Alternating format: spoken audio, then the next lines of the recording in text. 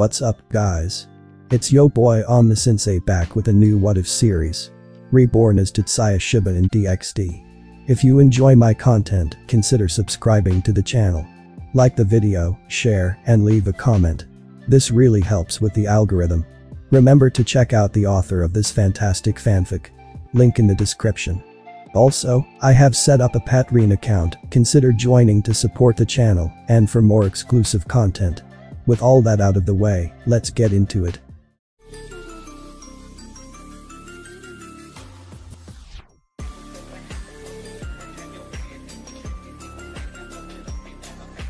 In the place where everything is covered in darkness, there is a small ball of light floating around there.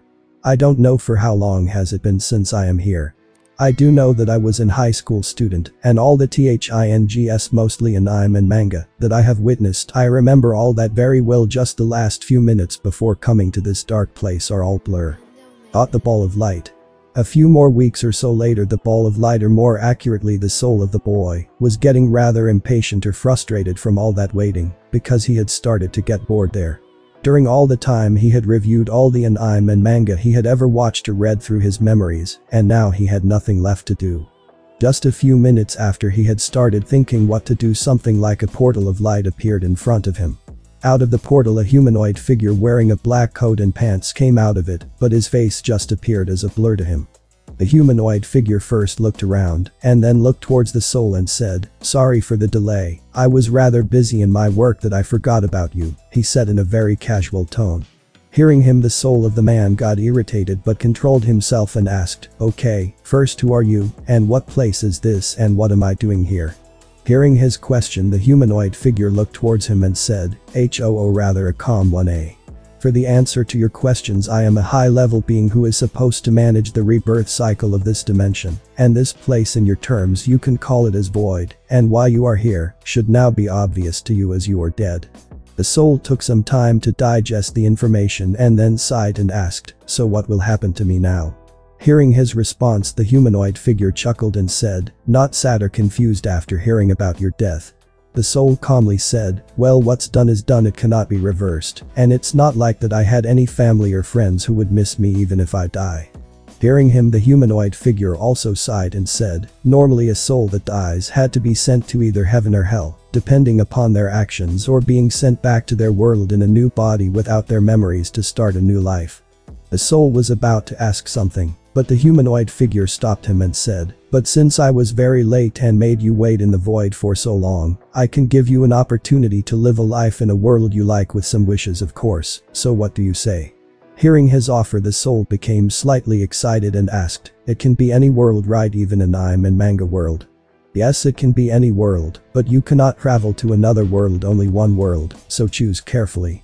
The soul thought for a while, but suddenly he thought of something and asked, "How many wishes do I get?" The humanoid figure said, "You will get 5 wishes, out of which one will be about changing your appearance, and one would be any one person's powers with some optimization." The soul began thinking again, and after an hour or so said, "For the world I would like to go to the world of high school DxD. Okay, it's done. Now tell me about your wishes." "Okay, for the wishes I would like to have. 1. Super growth. 2. Skill creation. 3. Immortality. 4. Powers of Psyche Kusuo from the anime, The Disastrous Life of Psyche Kusuo. 5. Appearance of Tatsuya Shiba from the anime, The Irregular at Magic High School." The humanoid figure thought for a while and said, "Okay, that's possible. But the immortality thing will be like you would be alive like other supernatural beings. That means you could be killed, and in return, you could make the lifespan of your trusted normal humans just like yourself by giving them your blood, but it would not work if either one of you does not acknowledge each other, or rather trust each other, and no, your blood cannot be used to save life in dire situations, or for treating injuries." The soul was silent for a while, digesting the information given to him, and then with a sigh he said, "Okay, and also can you make me an orphan, as I don't want my parents to get involved in the supernatural world, and make me of the same age of Issei Hayuadu." "Okay, all of the things are done, and as a bonus I would give you a house in Kuo and money able to last for about 10 years or so. You will reincarnate as 4-year-old, and also don't tell anything about me or your past life to anyone, even those who you trust, and I have put a seal on your brain, so that no one would be able to read your brain, and of course, the people would not be able to notice the Seal. Now bye. Bye and thanks a lot for this chance. As soon as he said that, he was sucked into a portal and the soul lost his consciousness. In a room, a small boy with black hair was lying down on the bed. The boy's appearance may be regarded as cute and lean. After a while, the boy opened his eyes and checked his surroundings. He suddenly got some information, or rather memories, in his head. He clutched his head and gritted his teeth from pain. After a while, he got up, breathing heavily, and was sweating as well. He stood up from the bed and started walking towards the bathroom. While walking, he said, "So my name is Tatsuya Shiba as well, and I live in Kuo Town. My parents died 2 months ago during a car accident, and my relatives left me alone in this house, as they did not want to take me in." When he reached the bathroom, he firstly took a bath and then checked his body. After changing his clothes, he went to the living room and started to think what he will do in future, and made a training regime for himself. Suddenly he thought that he had no way of checking his physical condition and power, so he thought of using his magic creation to create an appraisal ability. Suddenly a jolt of current passed through his body. He thought in his mind and said, "Status," and suddenly a small holographic display came in front of him. Name: Tatsuya Shiba. Age: 4. Race: high human HP. 1000 AG. Human adult around 500 MP. 1000 AG. Human adult around 100 CP. 1000 AG. Human adult around 100 STR. 50 AG. Human adult around 20 to 25 AGI. 50 AG. Human adult around 15 END. 42 AG. Human adult around 30 INT. 50 AG. Human adult around 20 to 25 WIS. 28 AG. Human adult around 30 to 35 Luck. 100 Skills. Magic creation. Super growth. Appraisal. Powers of Psyche Kusuo. Seeing his status, one thing was clear to him: the sad truth about his powers. He still have to study. While he was still depressed, he thought for a while, but didn't understood some of the things. Firstly, why was his race high human instead of just human, and what was CP in his status, but shrugged it off. He knew why his stats were that high. It was because of the continuous growth that physical powers caused to the body. Sano, the only things left to do are to make skills to control and hide my powers, along with other useful skills. Time skip. After hours of thinking, Tatsuya made some new magic and skills. 1. Deception to hide his energy signature. 2. Protection film to not use his petrification and psychometry by mistake. 3. Psychic control to control his psychic powers. 4. Elemental magic. 5. Space-time magic. 6. Close combat. 7. Creation magic. 8. Barrier magic. 9. Light magic. 10. Dark magic. 11. Healing magic. 12. Detection. 13. Photographic memory. He nodded and felt proudly at his work, and then went to the kitchen to prepare lunch for himself, and after eating, he went to his room to rest for a while. When he reached his room, he found an envelope on his desk. He picked up the envelope and opened it and found a card and a letter. He opened the letter and it read, "Yo Tatsuya, your friendly wish giver here. I hope you reach there without any problems. Anyway, here is the card. It contains around 15 million yen. I guess that should be enough for the time being, and also for practice combat. You can go in your astral form and fight many creatures there, and you might even find 1 or 2 surprises there. Anyway, that's all for now. Bye. PS. Don't forget to keep my existence a secret." After reading the letter, Tatsuya used his space-time magic to create a dimension pocket and put both the letter and the card in it. After thinking for a while, Tatsuya decided to check the layout of the city before going to bed. He changed his clothes and also put some of his clothes in his storage and went out of the house. Time skip. After checking most of the streets near him and buying some groceries along with a phone, he returned back to his home and took out some of the groceries from it and put it all on the table before arranging it. After he was done arranging, he looked at the clock and thought that there was still some time left before dinner, so he started playing with his powers, and because of his super growth skill, his powers evolved extremely fast. While he was enjoying floating around the house, he heard his doorbell and got startled and fell down on his butt. He went towards the door without looking slightest bit startled, as his body was already very tough that the fall didn't cause him any pain, and he had already checked who was on the door through his detection and X-ray vision. When he opened the door, he found 3 people standing in front of him, 1 man in his late 20s, 1 woman around the same age as the man, and a small girl who was around his age. The significant thing was that Tatsuya knew who the girl was. The girl had light brown hair and had slightly violet eyes and looked like a tomboy. Tatsuya remembered seeing her in the anime she was indeed Arena Shido. Tatsuya looked at the man and asked, "How may I help you?" The man looked at Tatsuya and smiled and said, "Good evening, my name is Tatsuya Shido, and me and my family shifted here this afternoon, so I thought of introducing ourselves to the neighbors." Seeing her father introducing himself, Arena also raised her hand and said, "Nice to meet you, my name is Arena Shido." Tatsuya nodded and said, "Nice to meet you as well, my name is Tatsuya Shiba, I hope we can get along." Tatsuya bowed a little while introducing himself. He looked towards the only person who didn't introduce herself. As if getting what he was asking, the lady bowed a little and said, "Nice to meet you, my name is Grace Shido, I am Arena's mother." Tatsuya welcomed them inside his house and made them sit in the living room. He went to the kitchen and brought iced tea and some snacks for them. When he came back, Tatsuya looked towards him and asked, "Tatsuya-kun, where are your parents? I want to meet them as well." Tatsuya placed the glasses and the snacks on the table and sat back on the sofa silently and looked towards him and said, "They are no more, I live alone." Suddenly the environment in the room got heavy and Tatsuya felt guilty for asking him about his parents. Tatsuya looked at him and said, "I am sorry." Tatsuya waved his hands saying that it's all right.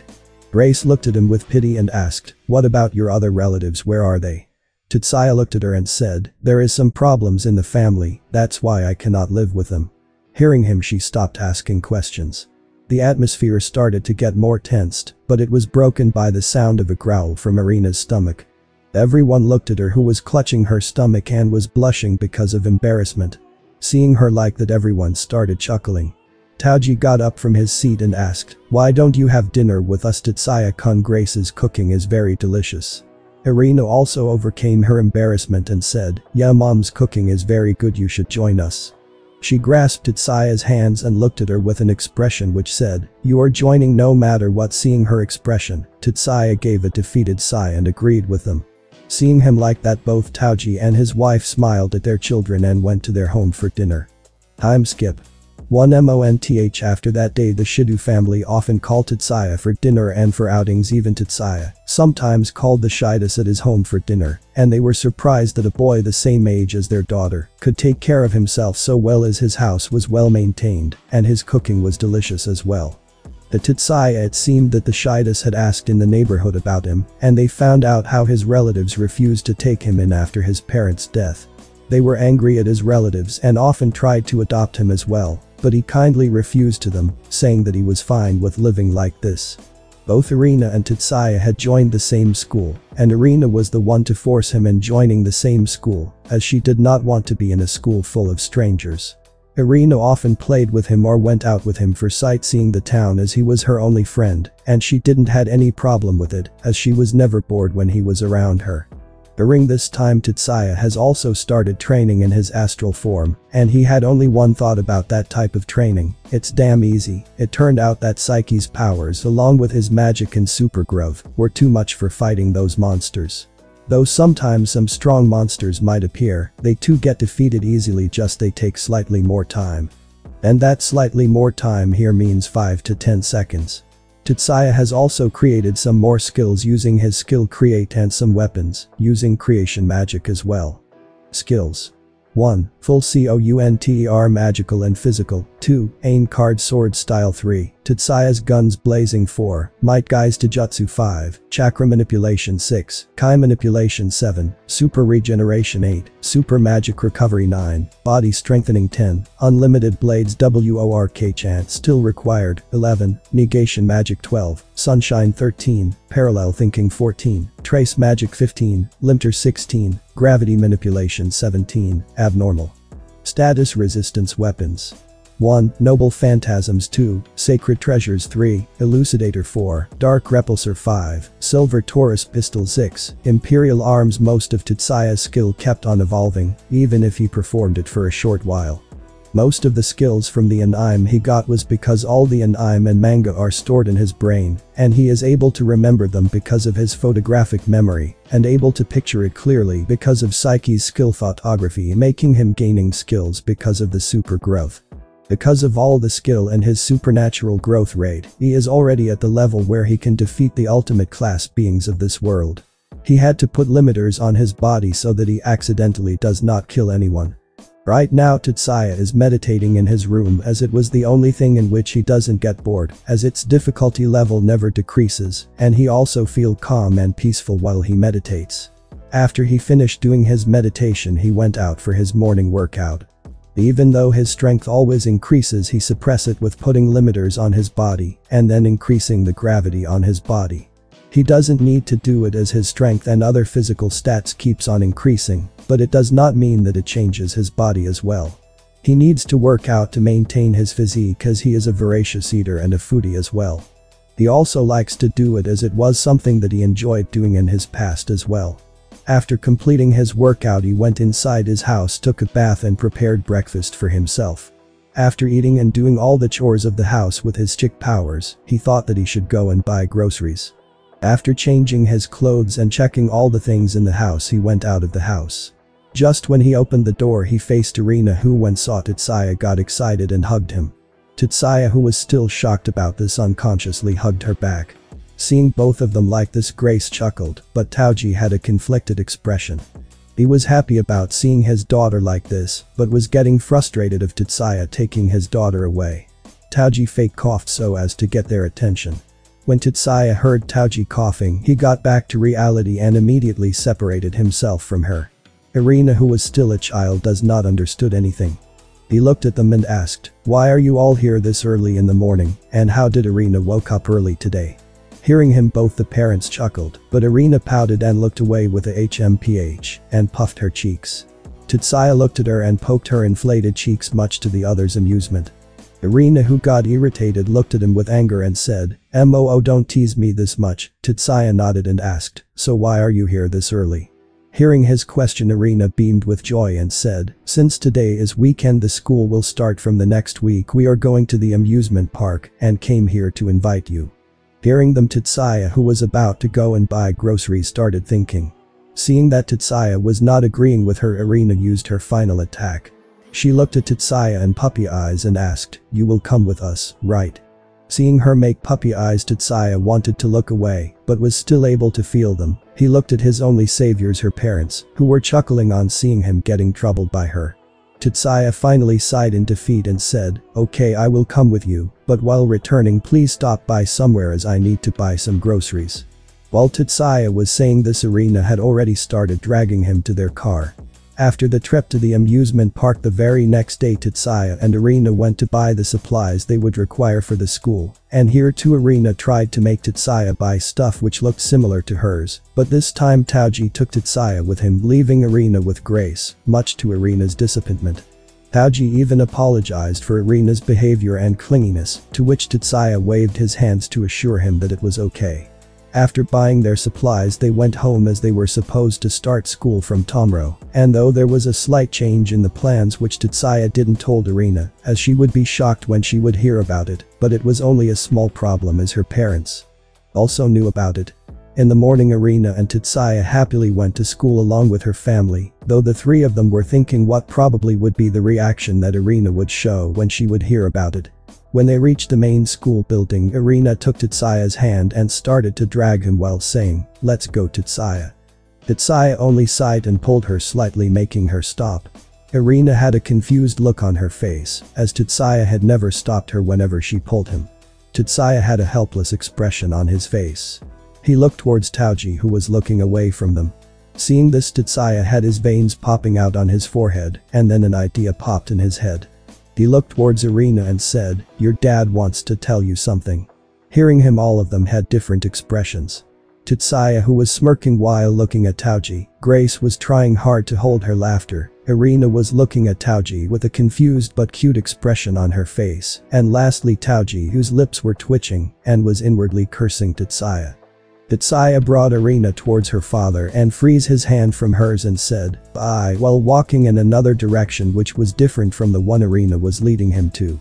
Irina looked at Tatsuya and then looked at Taoji, who was trying to look away from her. Irina, who was still staring at her father, asked, "What do you want to talk to me, and why is Tatsuya going in that direction?" Hearing her question, Taoji frowned but still built his confidence and said, "You see Irina, though both you and Tatsuya joined the same school, there were too many children in your building. That's why some of the students were shifted to the new building, and Tatsuya is one of those students."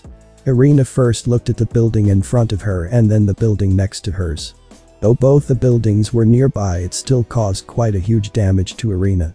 Irina looked at Taoji for a while and then smiled and said, "Okay." By seeing her reaction, both the parents were shocked and were looking at Irina weirdly. Irina started to move towards her school, but after taking a few steps she stopped. She turned and looked towards her parents with a smile on her face. She turned her body and started running toward Tatsuya's direction while shouting, "I am going with him." Taoji blinked for a while and then started running towards her daughter while shouting, "Wait." Irina reached the gate of Tatsuya's school, but her father had already caught her. She grabbed the school gate while her father pulled her while saying, "Irina, let go, you will be late." To which Irina replied, "No, you let go, I am going with Tatsuya." Seeing both the father and daughter, all the nearby public was wondering what was happening there.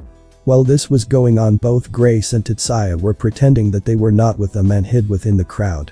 Both of them looked at each other and nodded while shaking their hands. Tatsuya went to his class quietly without anyone noticing him, and Grace went back to the car silently.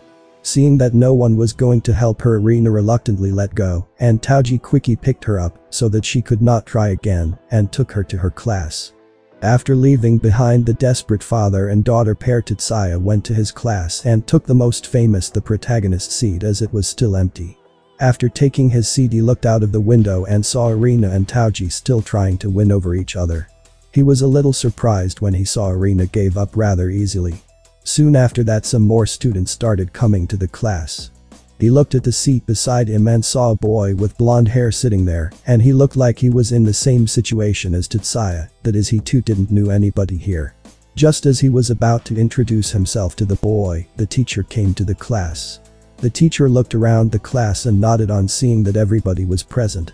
She introduced herself to them and then asked the students to do the same. When his turn came, he stood up and said, "Tatsuya Shiba," and then sat down quietly. The teacher and the students gave him a second glance but left it at that. Tatsuya looked at the boy who was sitting beside him, stood up to introduce himself, but Tatsuya was very surprised to meet one of the characters of the show so soon. The boy who stood up looked at the teacher with an excited smile and said, "My name is Saji Genshiru, I hope that we all can be friends," and sat down.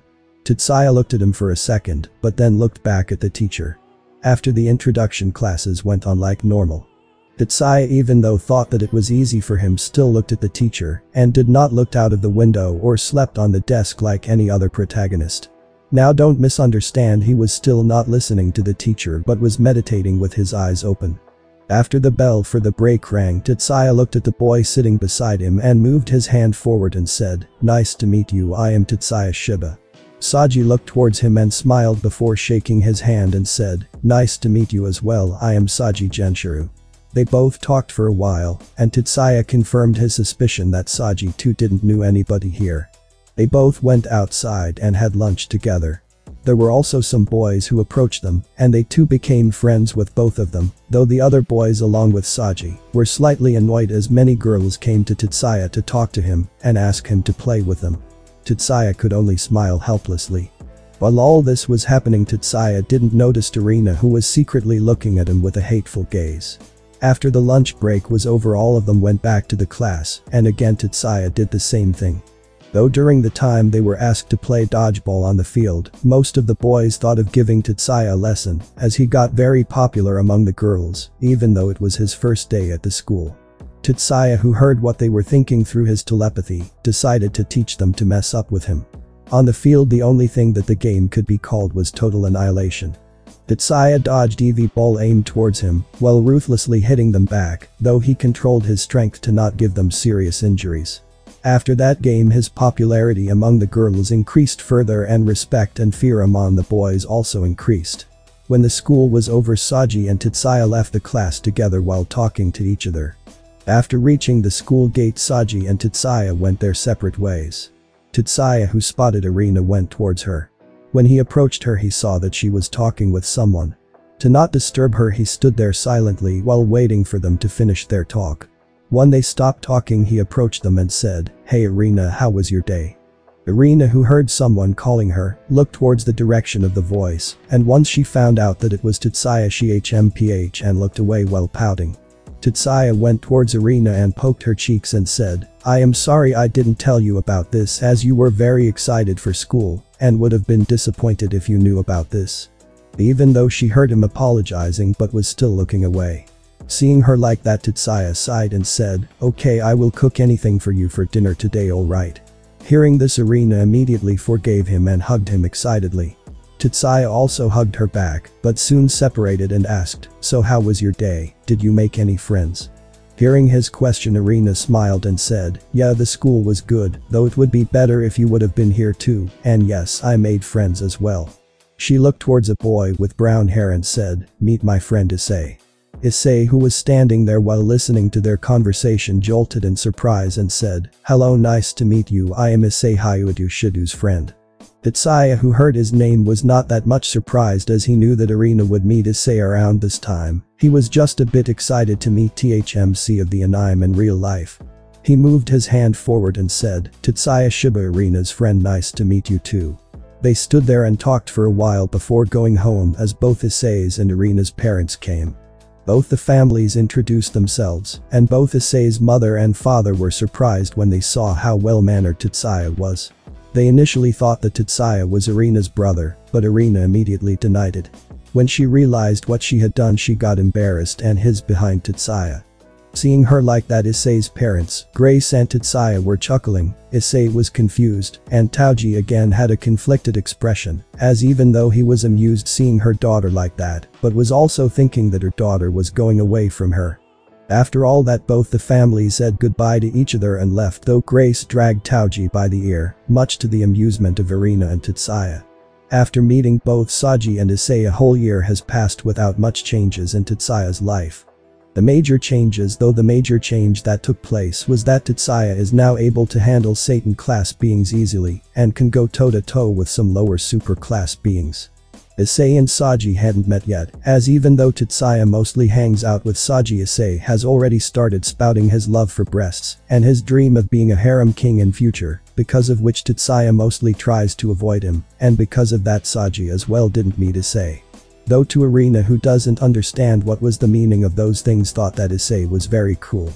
Even though Tatsuya tried to make her understand that it was bad being near him, she made fun of him and said that he was just jealous of Issei, as many people knew of him because of his antics. Irina's parents too asked Tatsuya about the Issei and were very worried about their daughter. They asked Tatsuya to help her, to which Tatsuya told them his experience about it. They could only sigh and hope that everything would be alright with their daughter. Tatsuya has also started to visit the church along with the Shidas, as Taoji wanted to bring him on church's side, as he was already very strong for his age, only the amount which he shows to them. He even told him the benefits of joining the church, but still Tatsuya declined. When Taoji had started to get rather desperate, he was beaten to the pulp by Grace to not disturb Tatsuya. Today, like any other day, Tatsuya woke up, ate his breakfast, went to school, hung out with Saji and returned home. These days Irina had started to ignore him and now spent most of her time with Issei. When Tatsuya returned home in the evening, he first took a bath and then made his dinner and ate it. He was about to go to bed, but he felt a presence in the astral plane. He quickly went to his room, light on his bed and turned into his astral projection. When he saw the astral plane, he was quite shocked, as many creatures in the plane appeared to be stronger than the ones he had seen before. He used appraisal just to be sure and was surprised to see that was indeed the case. Even though he can still defeat these creatures with ease, he was still surprised to see that they had gotten stronger. Suddenly he felt a sudden spike in energy and he immediately came out of his thoughts. He tried to find the magical signature of the source but was unable to. He started flying towards the energy source at his full speed, and after 10 minutes he reached the destination and was shocked to see the reason for the sudden energy spike. In front of him stood a very familiar orange-colored fox with 9 tails. Seeing him, he started to think that how it was possible, as the being had said that he would not be able to travel to different world, and this world was indeed the DxD world, so how it was happening. But while he was thinking, the fox had already seen him and was about to attack, but stopped when he saw that the human wasn't attacking. Tatsuya was still in deep thought, then suddenly he remembered, didn't that being said that there were a few surprises, is it one of them? Just as he thought about it, a note came in his hands. Tatsuya read the note, which said, yes it is. After he read the note, his lips twitched, but he calmed himself down. As soon as he calmed himself, the fox asked, hey human, where am I? When Tatsuya heard the question, he was about to answer, but suddenly he noticed something was different.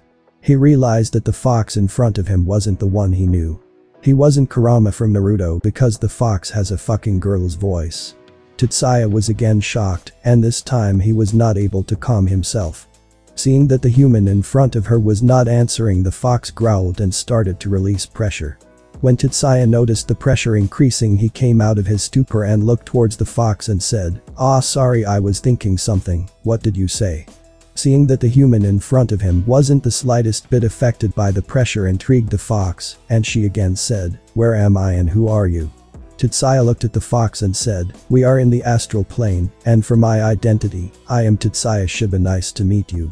Tatsuya did a slight bow and smiled at the fox. Seeing the human in front of him, the fox was very amused and said, likewise, I am Kurumi, a chakra-tailed beast. After their introduction, Kurumi and Tatsuya started interrogating. After a few hours of question and answers, they both got their conclusions. The conclusion was, they both don't know what is happening. It was clear that Kurumi was not from this world, but from a world which was similar to Naruto. The difference was that the world from which Kurumi came was a gender-bended world of Naruto, but in that world, the Otsutsuki clan had already destroyed them, so in order to stop them all, the tailed beasts, and some powerful shinobis gave her their power to intercept their last attack. When their attacks collided, a huge explosion took place, after which she found herself in the astral plane. Even though they don't understand it, but somehow the explosion opened a portal to this dimension, and she landed in that astral plane. After a moment of silence, Tatsuya asked, so what would you do now, because as of you are now you cannot leave the astral plane? After thinking for a while, Kurumi looked at him as if appraising him. She nodded after a while and said, okay Tatsuya, become my Jinchuriki. Tatsuya looked at her for a while, and blinked and shouted, what? Kurumi looked at him with an amused expression and said, I cannot travel to the real world from this plane, but you can, so by becoming my Jinchuriki I can leave as well. And besides, Kurumi turned into a beautiful and voluptuous woman, and licked his cheek and said, the amount of power that you are emitting is making me hot. She had a seductive smile on her face which turned into a gentle smile before saying, and you don't harbor any ill intentions or negative feelings towards me, so I have no problem being with you for the rest of your life. Tatsuya looked at her for a while and then said, before you say anything else, listen, I am not a normal human. I belong to a race called High Human and is basically immortal, so do you still want to be with me? When she heard that he was immortal, she was quite happy and latched onto him and said, then it is even better, I can stay by your side always. Tatsuya, who heard her answer, sighed in defeat and said, okay, so what I have to do? As soon as he asked this question, Kurumi grabbed his face and gave him a deep and passionate kiss and said, thank you, now I will be in your care, do treat me well, and she get absorbed in his body in form of an orange mist. Tatsuya came out of his stupor and said, that felt nice, maybe I will try it again sometime. When he said that, a voice came in his mind and said, oh, so you liked it, huh? Ask me whenever you want. She said in a sultry voice. Tatsuya nodded and collected all of the leaked chakra before going back. After becoming Kurumi's Jinchuriki, 2 months have passed, and during these past 2 months some things have changed for Tatsuya. Firstly, Saji has changed schools as his father moved to another part of the town, so the school life has now become slightly more boring for Tatsuya, though he talks to Kurumi during the school, but still he felt slight lonely as Saji left the school, and Irina was rather busy with Issei. But the biggest benefit he got after becoming a Jinchuriki was that now he could use ninjutsu, genjutsu and taijutsu, as he read Kurumi's mind and found all the knowledge on hand signs and the mechanisms of those jutsus. He even created skills after gaining the knowledge that Kurumi possessed. Skills. 1. Hand Sign Mastery 2, Gentle Fist Art 3, Fuinjutsu 4, Sharingan Yes. He removed the curse on the eyes, and is able to ice all the Mangekyo abilities. 5. Byakugan Eyes 6, Rinnegan Eyes 7, Tensugan Eyes 8, 5 Elemental Release 9, Sage Mote gained from Kurumi, which got evolved 10, Kekkei Genkai, all, 11, Dust Release, Kekkei Tauda, 12, Tailed Beast Cloak 13, Tailed Beast Mode 14. Sage of 6 Path Mote, both Indra and Ashura halves. 15. Gluttony when he got the power of the eyes. Kurumi got surprised and asked him how did he got them, to which he simply said, looks like the powers of those Otsutsuki clan was also present in the astral plane and got absorbed while absorbing your leftover chakra. Hearing his answer, Kurumi thought that it was possible and left it at that. When Tatsuya heard her question about the eyes, he was startled, but when he saw her accepting his answer, he sighed in relief. He also went to the astral plane every night and polished his moves and practiced his jutsus. Now he have no fear of any creature in this universe, as with his 6-path power, he could easily annihilate any superclass being, not to mention Tensugan, with which splitting the even earth in 2 parts is no big deal for him. Even if beings like Officer Great Red came after him, he could simply use Kamui and go into his dimension. Just a few years more with his growth rate, he would become a freaking Saitama with some extra added benefits. Right now Tatsuya and Kurumi are arguing. It was now time to cook dinner, but Tatsuya is out of groceries for now. Tatsuya said, what's the problem, I can just eat cup noodles, why are you declining to that idea? No, you are not eating cup noodles today, you are eating them for the past 3 days. Said Kurumi. What's wrong with cup noodles, it just get the work done. They continued to bicker with each other for a few minutes. Kurumi, who was getting tired with bickering with Tatsuya, got an idea and said, okay, if you don't go and buy groceries, then you will not be able to eat cough jelly, as you ate the last one yesterday. Hearing this, Tatsuya got shocked and hurriedly went to change his clothes. He doesn't know if this was because of taking Psyche's powers, but he have a sweet tooth and just like him, he too like coffee jelly the most.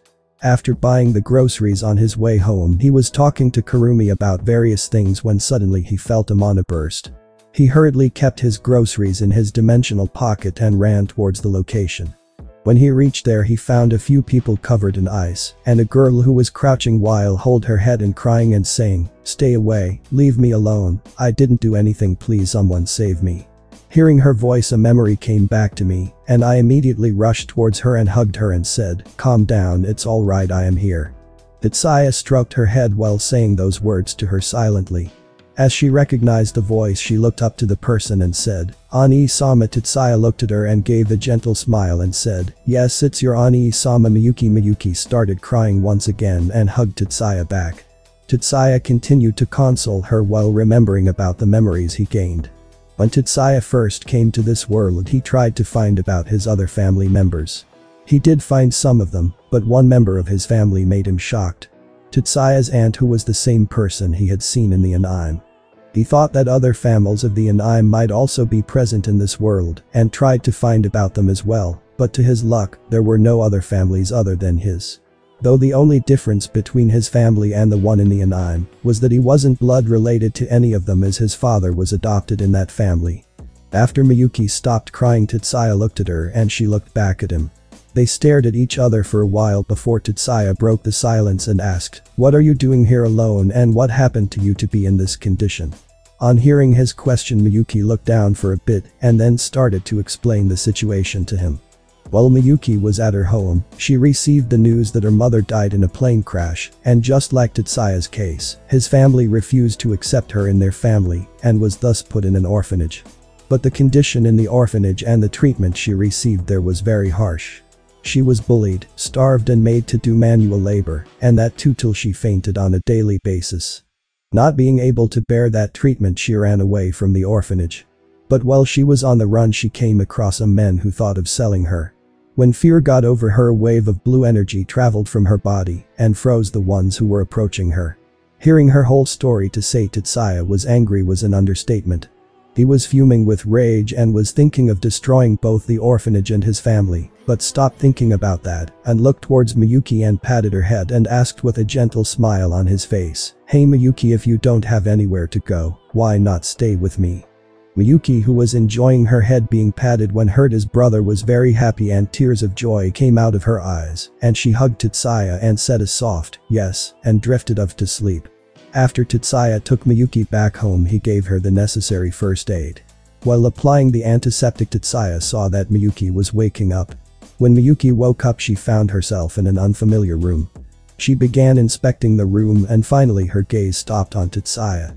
While Miyuki was asleep, Tatsuya had already appraised her, and only thing to say was that Miyuki was not a normal human. Name: Miyuki Shiba. Age: 4 years.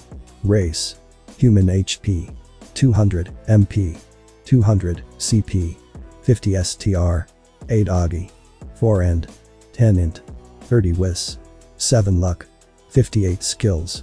Ice Magic. Wind Magic. Miyuki has high magic capacity and also has wind and ice affinity, and if she will be living with Tatsuya, then he needs to seriously train her or she might suffer in the future. After noticing that Miyuki was looking at him, Tatsuya asked, "Are you alright now?" Miyuki just gave a nod and smiled. Tatsuya patted her head and said, "Okay, it seems like you are fine for now." Tatsuya looked at her with a serious expression and said, "Listen Miyuki, you should not tell anything about the blue energy wave to anyone. If you are asked what happened, just say that I saved you. I will tell you about that energy later, okay?" Miyuki also formed a serious expression on her face which just looked cute to Tatsuya and said, "I will not tell about it to anyone in Ayasama." Tatsuya smiled and said, "Now that this problem is solved, I guess we should do something about your clothes. We will go buy you clothes tomorrow, and you have to be admitted in a school as well. For now, come with me." Tatsuya helped Miyuki to stand up and took her to Shidu residence. He rang the doorbell and waited for a while. Soon the door opened and Grace came into their view. Seeing Grace, Miyuki hid behind Tatsuya. Seeing the two children in front of them, Grace looked at both of them curiously and asked, "What happened, Tatsuya-chan, and who is the girl behind you?" Tatsuya greeted her and said, "Grace, and this girl here is my sister Miyuki. If it would not be a burden, can she borrow some of Irina's clothes?" Grace smiled at him and said, "Of course, come in." Though Grace was a bit confused that Tatsuya had a sister, she still let them in as she knew that Tatsuya is a trustful person. When they entered the house, Tatsuya looked towards Grace and asked, "Is Taoji-san at home?" Grace nodded and said, "He is in the living room." Tatsuya nodded and looked towards Miyuki and said, "Go together with Grace-san and be a good girl, and don't trouble her too much." Miyuki smiled and said, "I will be a good girl." Seeing the siblings, Grace chuckled and took Miyuki from there and said, "Now I have a girly daughter, it would be very fun to dress you up, but first you have to take a bath." Grace was very happy right now as she had a chance to have an experience with a girly girl, not a tomboy like her daughter. Seeing her like that, Tatsuya smiled wryly at her and then entered the living room. In the living room, Taoji was watching TV, but when he noticed that someone entered the room, he looked towards the door and found Tatsuya there. Tatsuya also looked at him and greeted him. Tatsuya took a seat in front of him and asked, "Taoji-san, I want to ask a few favors from you." Taoji was very surprised as Tatsuya had never asked for their help, and since he was asking for help, he thought that the matter would be really serious. Taoji also looked towards Tatsuya with seriousness and asked, "Sure, what do you want my help with?" Tatsuya nodded and said, "There is an orphanage that I want you to check that whether it is under church's administration or not, and if it is, can you please destroy it?" Hearing his request, Taoji frowned and said, "You do know that you are asking a church official to destroy a property of the church, right?" Tatsuya nodded and told Taoji about the things that Miyuki have told him. Listening to Tatsuya, Taoji was both angry and ashamed. Angry at the officials who were mistreating the children and ashamed at himself for not noticing such things. Taoji apologized to Tatsuya and said that he would look into this matter as soon as possible. While they were talking, the door opened and Grace came in the room along with a shy Miyuki who was wearing a cute dress following behind her. Seeing her like that, Tatsuya nodded and said, "You look cute Miyuki," and smiled at her. Listening to his compliment and seeing his smile, Miyuki blushed and looked down. Seeing her like that, everyone laughed. Taoji introduced himself to Miyuki and also apologized for the treatment she received in the orphanage. Suddenly Tatsuya looked at both the Shidas and asked, Also Taoji-san, can you do the paperwork to make Miyuki attend the same school as me?" Taoji nodded, and they continued to talk to them for a while. Grace even asked Miyuki if she wanted to be adopted in their family. When Tatsuya heard this, he had a frown on his face, but he immediately fixed his expression. But his expression was noticed by Miyuki, who was happy that Tatsuya cared about her, and she declined Grace's offer. Soon the time for dinner approached and Irina also came to the house. Seeing Irina, Miyuki was a bit wary of her, but still talked to her, while Tatsuya and Grace went to the kitchen to prepare the dinner. While they were eating, Grace asked a question which made all of them choke on their food. Grace looked at the Shiba siblings and said, "It would be very good to have a daughter like Miyuki-na. Tatsuya, why don't you marry Irina in the future, and then Miyuki can live with us?" But as soon as she asked the question, the temperature of the room immediately dropped. Everyone looked towards Miyuki, whose eyes were covered by her hair, and she was mumbling Ani-sama wife. Seeing her like that, Tatsuya placed a hand on her shoulder and said, "Miyuki, Grace-san is just joking." Feeling Tatsuya's hand on her shoulder, Miyuki came back to reality and nodded and smiled at Tatsuya. She then looked at Irina and said, "I don't know what is your relation with Ani-sama, just be clear that I will be his wife." When she said that, Tatsuya again choked on his food and started coughing. Meanwhile, Irina and Miyuki kept on bickering to each other, with Irina kept on denying that she didn't like Tatsuya and how Issei was better than him, but still was feeling a bit conflicted from inside, and Miyuki explaining how Tatsuya was the best from her past experiences. Seeing both of them like that, the rest of them only smiled and tried to calm them down. After the dispute between Miyuki and Irina was over, Tatsuya and Miyuki came back home, and the very next day they went for buying the things that Miyuki required. For some reason, Grace also went with them and was the most excited among the three of them. Seeing her enthusiasm, the people who were around them kept on glancing them from time to time. After going home that day, Miyuki was way too tired, so Tatsuya just explained to her about magic and all, and they decided to practice it daily. Tatsuya also told her made a mental link with Miyuki so that they could talk to each other through telepathy. But what Tatsuya didn't took into consideration was that through his mental link, even Kurumi was able to talk to Miyuki, and therefore Tatsuya had to explain about their relationship. Miyuki and Kurumi argued for quite a while about the whole wife thing, and finally settled on sharing him. From that day onwards, Miyuki started sticking to Tatsuya more and more. She would sleep with him and even took baths with him as well. Tatsuya had no problems with it, as in his eyes Miyuki was still a child. Miyuki was also trained by Tatsuya from that day too. He would take her for morning workouts to make her body a bit stronger, make her feel magic as she was still not accustomed to it, train her in close combat for self-defense and much more. The only thing was that even though he himself does not have to train this much, he still was a training maniac, and Miyuki had already started to experience it. Though she was trained to the extreme, she knew that Tatsuya was only doing it because he cared about him. Tatsuya too felt that it was important, as even though he was not allowed to tell her what would happen in the future, he still knew that if Miyuki would not be prepared till that time might lead her to various life and death scenarios. Miyuki was also very talented. Even though she did not have Tatsuya's monstrous growth rate, she was still very talented. She absorbed everything that Tatsuya threw at her just like a sponge, and her conviction to make Tatsuya notice her more drove her even faster to reaching her goal. Because of this training speed, Tatsuya also decided to add sword training in her regime as well. Tatsuya too didn't stood still, he himself started practicing all sorts of weapon and martial arts. He even started learning about various strategies about fighting from Kurumi or from books about various generals, which he could get from library or from Tauji. He also started to resume his studies so that he could gain as much knowledge as he could get, because he knew that in the future, it would be very difficult among the various events that would take place. Seeing her Tatsuya like that, Miyuki's and Kurumi's admiration for Tatsuya grew even further. Now Miyuki and Kurumi had set aside their differences, as they knew that they would be with Tatsuya in the future, and now tried to help each other as much as they can. Kurumi even started to teach Miyuki about chakra, but found that Miyuki could only use chakra to enforce her body, and could not use ninjutsu, jinjutsu or taijutsu. Though Miyuki was disheartened at first, but with the help of encouragement from both Kurumi and Tatsuya, she overcame it and decided to excel in her own forts, and made her Ani-sama proud. Tatsuya also made a special training room like the hyperbolic time chamber with his space-time magic, and started to practice all the weapons and moves he had created from different animes, and hell firing your own Kamehameha was his greatest moment of his life. It was just that it was everyone's dream from the childhood, and now he had accomplished it.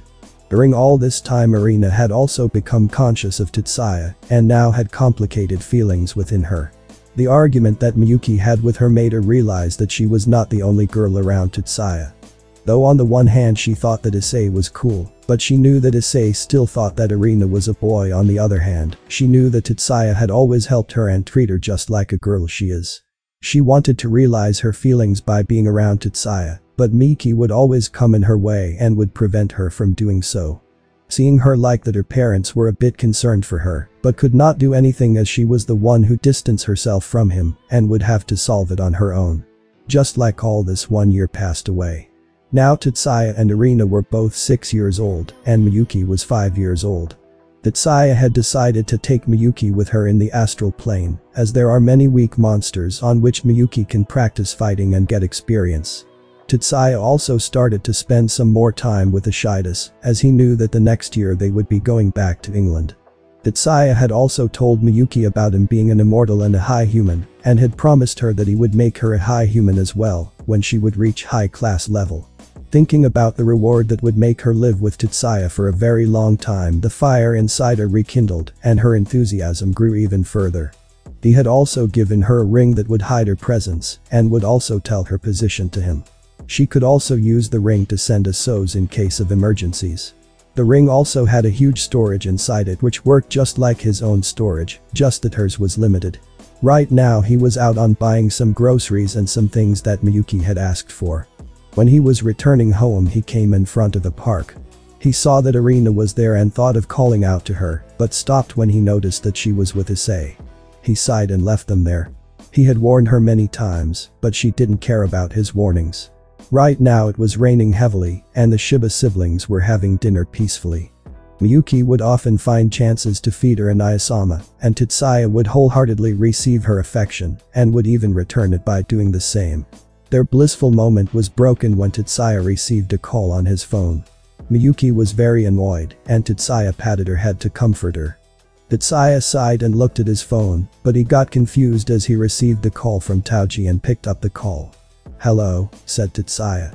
On hearing Tatsuya's voice, Taoji asked him in seriousness, "Tatsuya, do you know where Irina is? She still had not came back home yet." Tatsuya found it odd that she still had not came back and said, "No, I don't. Last time I saw her she was with Issei." On receiving the answer, Taoji sighed and said, "Okay, if you find anything about her do tell me." Taoji tried his best, but Tatsuya could still feel that Taoji was very panicked and worried about Irina.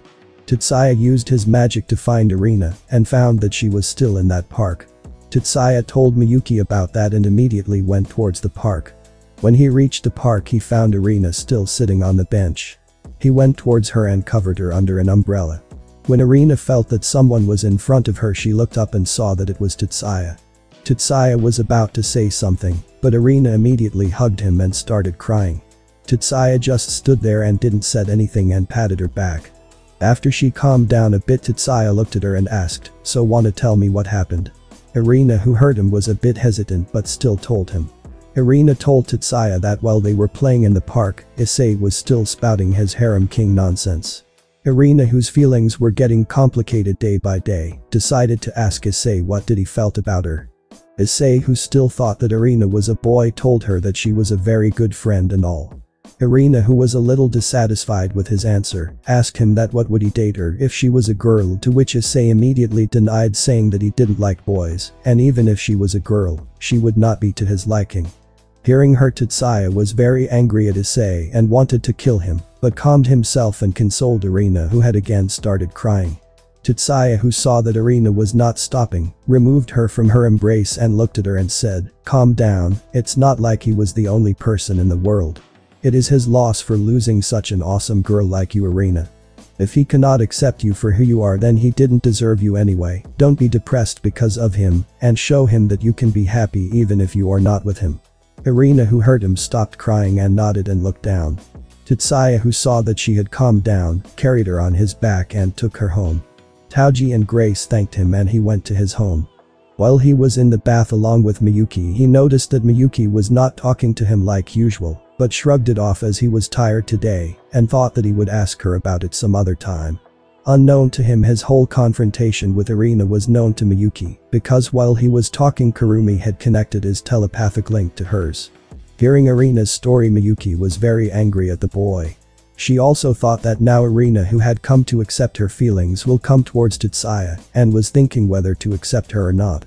She was discussing with Kurumi about this matter, and they both came to the decision to give her a second chance. While both of them were discussing, Tatsuya noticed that his link was connected to hers, and he too heard their discussion and said, "You know, I think I have to prohibit Kurumi from connecting the link, as it is a matter of my privacy." When they heard it, both Miyuki and Kurumi, who was inside her, looked down in shame and didn't utter any words. After that day, Irina had tried to stick close to Tatsuya like she used to, but Miyuki would interrupt her most of the times, and the times when Miyuki wasn't around, Tatsuya gave her a cold shoulder and treated her the same like when she was his friend. Irina tried her best to change his behavior, but it was all in vain. Tatsuya had also stared to remain expressionless most of the time and only showed his emotions when he was around his family, Shiba, or was eating coffee jelly. Tatsuya had also stated to draw some of the famous manga of his previous world, as his account was starting to get dried up and knew that sooner or later he would have to start making money. Miyuki, who saw his manga getting popular, wanted to brag about her and Ayasama to her friends, only to get stopped by Tatsuya, who told her that if others knew about him, they would start bothering them and he would not be able to spend much time with her. Hearing his reason, Miyuki frowned and apologized for the mistake she was about to commit, but was also happy to know that Tatsuya wanted to spend more time with her. Miyuki's training had also increased and is now harder than before. She was talented but was still not a high-class level. Her determination had started to decrease, and this was noticed by Tatsuya. He was worried about Miyuki and was wondering about what to do to help her. While he was in a deep thought, Kurumi came to his aid and said that she knew of a way to help him. Tatsuya, who thought that he would be able to help Miyuki, believed her and agreed to whatever she planned, but Tatsuya regretted his choice, and it was too late for him to step back. Though Miyuki was now motivated more than ever, the thing that Tatsuya had to do when she reaches high class was that he had to kiss Miyuki. Tatsuya cursed Kurumi, but Miyuki always made him stop by making seductive noises in his mind. Tatsuya, on hearing those noises, would immediately blush and would start to avoid her by cutting their link. Her Tatsuya powers were not the only thing that grew at an enormous rate. His body too was maturing very fast, and even though he was between 6 to 7 years old, his outer appearance was like a child of around 9 or 10 years old, and he was on the way where people would start to call him handsome rather than cute. Tatsuya had also nearly completed his high school level studies and was now teaching Miyuki to also help her. In the school and other places, many boys had tried to come close to Miyuki, but stopped when Tatsuya glared at them, but still some brave fellows thought of testing the waters and had met their demise by the hands of Tatsuya. Things were similar for the girls who tried to approach Tatsuya, but Miyuki didn't got violent with them and just gave the girls an ice-cold glare, which turned into a bright smile whenever Tatsuya looked at her. Time flew by like this, and 1 year had passed, and the time for Irina to go back to England had come. Right now Irina was clinging to Tatsuya like a koala and was crying, while Miyuki kept on giving her a death glare, but she ignored it and kept on saying things like she didn't to go and all that. Right now Tatsuya and Miyuki were in Shiba residence, and Tatsuya was preparing food along with Grace for the last time. Though they all were sad, but they knew that they had to go back. Irina tried to ask her parents to take both the Shibas with them, but her parents denied, as the reason for which they were going was to train Irina to become an exorcist and knew it would be dangerous for the siblings. Irina, who heard this, was really disheartened and lowered her head in silence. The next day, in front of Shida's house, Tatsuya and Miyuki were there saying their goodbyes, but Irina was standing in the corner still looking down. Tatsuya, who saw her like that, went towards her and flicked her forehead with a bit of force. Irina, who received the hit, was hurt and tears were forming at the corner of her eyes. Tatsuya looked at her and said, "What are you being sad for? It's not like we will not meet in future. You can always come back and we will be here anyways." Tatsuya came closer to her and kissed her forehead where he flicked. Irina, who was blushing hard from the kiss, doesn't notice that Tatsuya tied something along her neck. When she came out of her stupor, she looked down and found a silver necklace with a pendant in the shape of angel wings, which had a violet gemstone in it, just like the color of her eyes.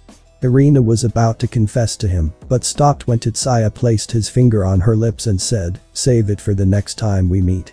Irina was blushing but still nodded. Tatsuya went back towards Shidas who were looking at him, and Grace started to tease him. While this was happening, Miyuki came towards her and looked at her directly in her eyes. Irina too looked at her eyes with seriousness. Both Tatsuya and the Shidas were looking at both of them curiously. Miyuki broke the silence and said, "Even though I don't like you much, but still you were my friend, so I will miss you, but don't expect that I will let you have Ani-sama easily." Miyuki said the last part in a very cold voice, but Irina didn't flinch and said, "Don't worry, I will claim him fair and square." They both glared at each other for a while, but dropped it off and started to smile. All of them thought that both of them would come to friendly terms now, but Miyuki said, "Well, you would be away from Ani-sama till that time, I would be much ahead of you, so you will not stand a chance." Irina, who heard this, frowned, and both of them started to bicker with each other. Seeing both of them, the others sighed but still smiled as they thought that both of them had become closer. They all talked for a while, and later the Shidas left for their flight. After Irina went back to England, Miyuki and Tatsuya started their training once more at a faster pace than before. Miyuki giving her all for the kiss and Tatsuya doing his training first time with seriousness as he had encountered a very difficult situation. The thing was that Tatsuya knew all about what would happen in the future, but the problem he encountered was that he doesn't know when the hell those events will happen. He thought that there were some characters that he wanted to save, and decided that like most of the MCs in the different fanfics he read in he would save them too, but he forgot that those MCs either had a system which gave them quests to save them or were alone, so that they would reach the location of the event as soon as possible, but he didn't had either. He does not have a system which would guide him, and certainly explaining Miyuki and Kurumi about his actions was a no-go, as he was not allowed to disclose any information about the being who sent him in this world. He was in a dilemma and decided to leave it at that, and thought that he should prepare himself and Miyuki for the future, rather than worrying about those who he knew nothing about. He would think about it when he will come across such situation. Miyuki and Kurumi, who saw Tatsuya's serious face while training, were mesmerized by him, and it only triggered Miyuki to work even harder than before. Tatsuya had started to teach Miyuki difficult forms of his aim card sword style, and Miyuki was for the first time suffering in her training bit, still the reward kept her encouraged to keep on practicing without feeling down. Miyuki had also started learning sensory, teleportation and flight magic, and also really enjoyed the flight training, as it was a new experience for her. Tatsuya had also discussed with Miyuki to form his own team, as having some people in the group will be very beneficial in the future. He had also decided to buy the house that the Shidas left and convert it into a small restaurant. Since Shidas had gone now and he was the one who cooks in the family, his cooking skill had reached that level. Yes, his cooking had reached the Fujism level. Kurumi, who usually stayed out of their training, had also started to help them train. Though she cannot help Miyuki much, she still helped her improving her sensory and hiding capabilities, because of which now Miyuki can hide her presence without the ring. Through Tatsuya's harsh yet effective training, both Tatsuya and Miyuki had improved a lot. Tatsuya had now reached the level where he could go toe-to-toe with the dragon gods. He even had some skills that could destroy both of them in an instant. As for Miyuki, she had reached the high-class level even faster than Tatsuya's expectation. When Tatsuya told her that she had reached high-class level and was about to congratulate her further, but was stopped by Miyuki, who suddenly rushed towards him and kissed him on the lips. Tatsuya, who although was surprised, didn't reject her and grabbed Miyuki's waist, and Miyuki, following Jis' example, wrapped her arms around his neck. The promise of her kiss was transformed into a make-out session between them, only to be interrupted by Kurumi, who freed Tatsuya from Miyuki and started her own make-out session, but she was a bit more aggressive than Miyuki. From that day onward, both Miyuki and Kurumi always tried to pin him down while he wasn't busy, but it was a bit difficult for them as Tatsuya, who had now registered both of them as members of opposite sex, started to calm him down and wait for an appropriate age for the things to go a bit forward. Though he too showed them his affection from time to time by hugging them or giving them light pecks so that they don't feel sad.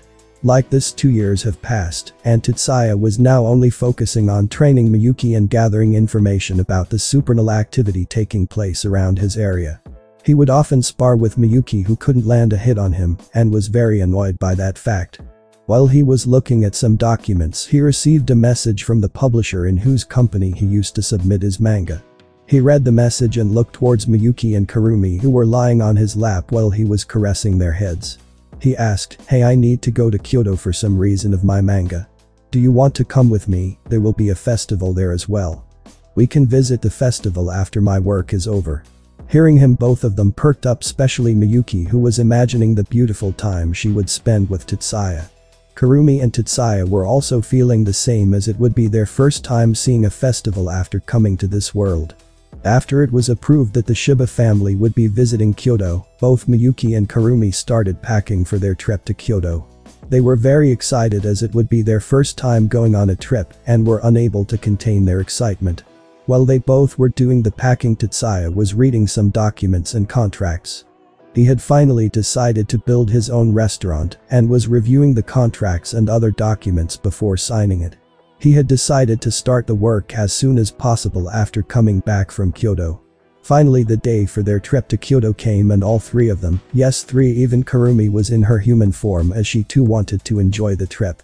They waited for the train, and when the train arrived they all took their seats. During their journey, many guys came and tried to hit on Kurumi. Some perverts even tried to hit on Miyuki as well, but were all nearly pissing themselves, as Tatsuya gave all of them a death glare. Seeing him like that, both the girls shifted on their seats and leaned over his shoulder. Seeing the girls' action, Tatsuya sighed and wrapped his arms around them. When the train arrived at Kyoto, they came out and met with the people who came to escort him to the hotel.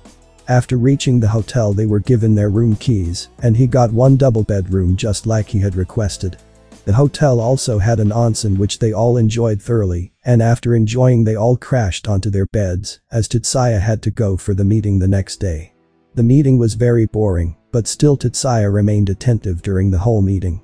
After the meeting was over, Tatsuya bid farewell to the others and arrived at the hotel, where he found Miyuki and Kurumi already prepared for going out sightseeing. Seeing that how excited both of them were, Tatsuya hurriedly went inside the room to change his clothes and came out. They were walking around the city with both Miyuki and Kurumi dragging Tatsuya. Seeing both of them like that, Tatsuya only gave them a wry smile. The people who saw the three of them, even though they were envious of Tatsuya, were still pitying him. While they were enjoying the town, suddenly Tatsuya heard someone crying. He looked around, but saw that no one was there. He tried to focus to find the direction of the sound. Seeing Tatsuya, the girls stopped on their tracks and were trying to notice what Tatsuya was doing. Once Tatsuya found the direction of the sound, Tatsuya started following it, and the two girls, who were still confused but still followed him. After walking some distance, Kurumi too heard the voice and now knew what Tatsuya was doing and told about it to Miyuki. They kept on walking and the volume kept on increasing. They reached the source of voice and found a small girl, probably 4 years old, with blonde hair and shrine maiden clothes, crying and kept on mumbling "Aka-san." They approached the girl, and Tatsuya crouched down to her level and patted her shoulder to get her attention. The girl who was crying looked up and saw a boy looking at her. Tatsuya looked at the girl with a small smile and asked, "What happened?" Even though he knew she most probably had lost her mother in the crowd, but still he knew that asking her about it would make her feel a bit relieved.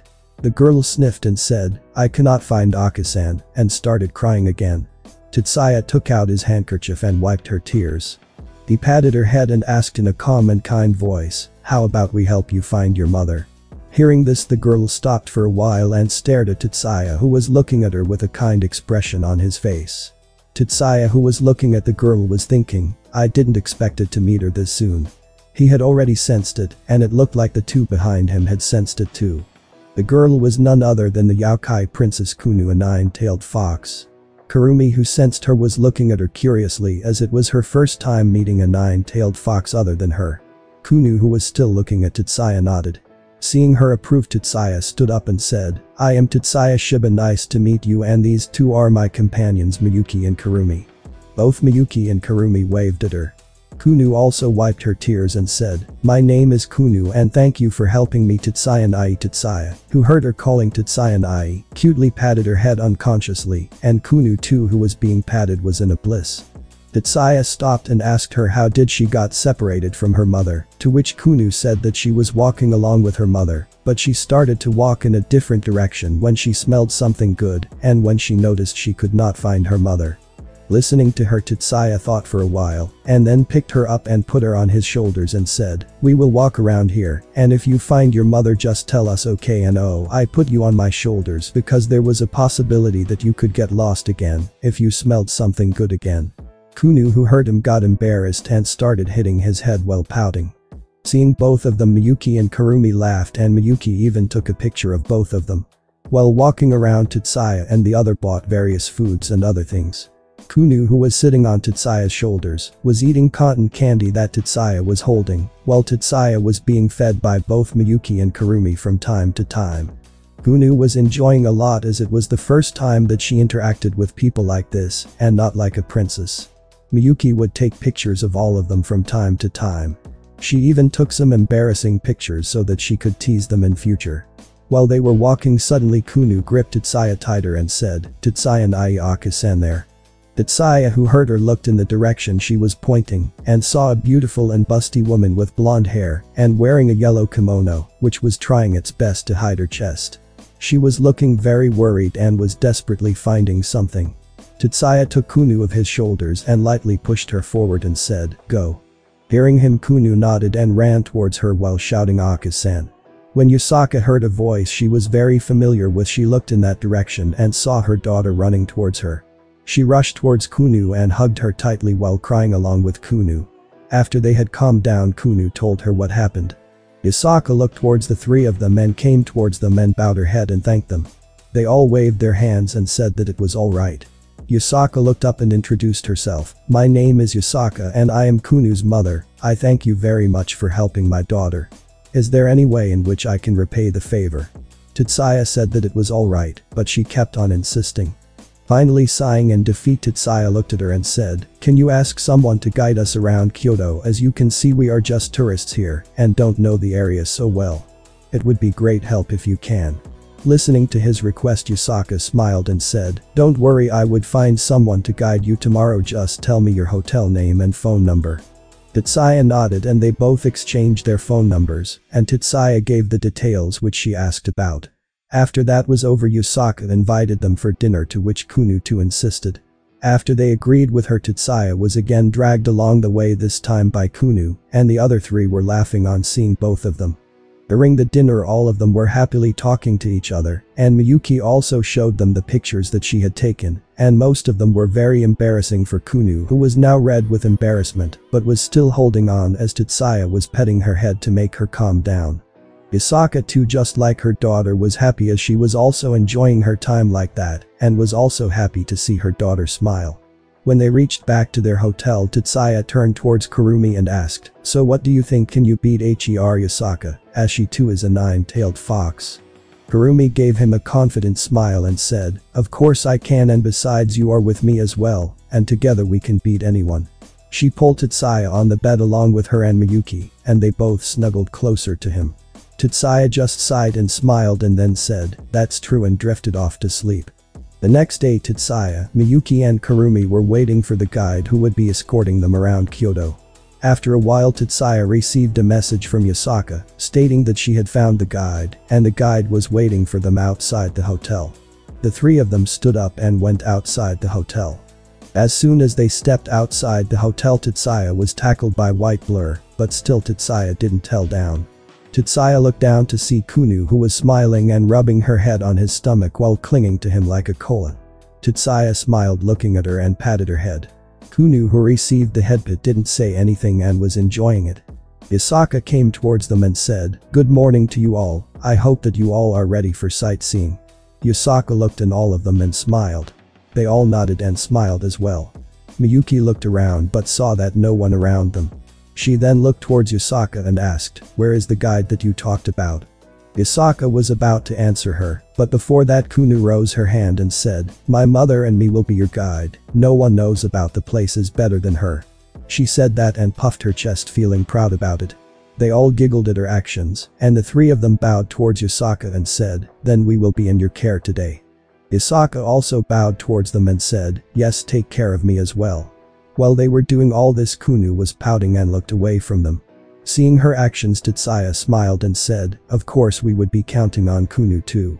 As he said that, Kunu looked at them with a proudful look and said, "Of course I would be guiding you as well." Kurumi looked at her and said, "Okay, we will be in your care too, Kunu-chan." While this was happening, Miyuki took pictures of Kunu when she was pouting and thought of teasing her later. During the sightseeing, many men were glaring daggers at Tatsuya for being surrounded by beautiful women. Some pervs were even eyeing Miyuki and Kunu. Seeing them like that, Tatsuya just gave a death glare to all of them, and all those men averted their eyes.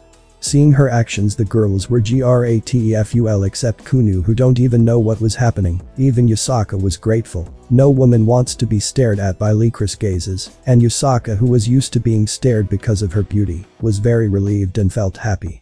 Miyuki and Kurumi tried to get close to Tatsuya and hold his hands. Seeing that both of them were trying to grab Tatsuya's attention, Kunu came and tried to grab his attention and asked Tatsuya to lift her on his shoulders like yesterday. Tatsuya gave Miyuki and Kurumi a helpless smile and lifted up Kunu on his shoulders.